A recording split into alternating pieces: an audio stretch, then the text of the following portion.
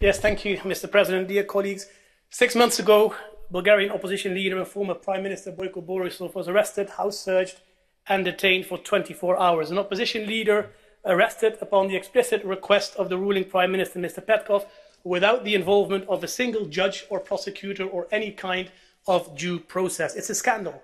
And it's a scandal that is now confirmed by the court in Sofia, which has ruled that the arrest of the former Prime Minister was factually unfounded, incompatible with the purpose of the law, and it did not meet the standards of lawfulness. In short, it was illegal.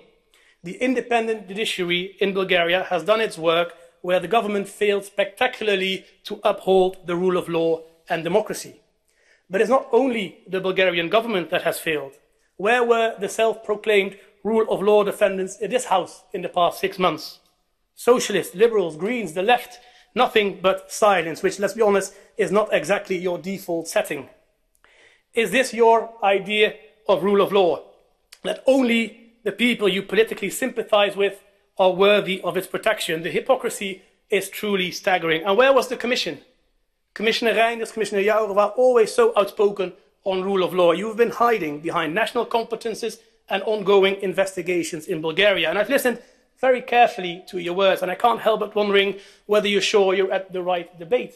I mean, look at the title, Illegal Detention of the Opposition Leader in Bulgaria. And in the whole speech, you failed to even mention those words.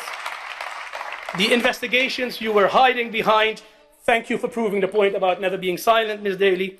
The investigations you were hiding behind are concluded, and the result is crystal clear.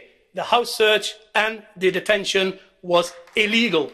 And are you serious telling us here today that the Commission does not care about the illegal detention of an opposition leader in Europe? You should be publicly condemning this. And I'm asking you concretely to still do so when you come back to this platform. Thank you.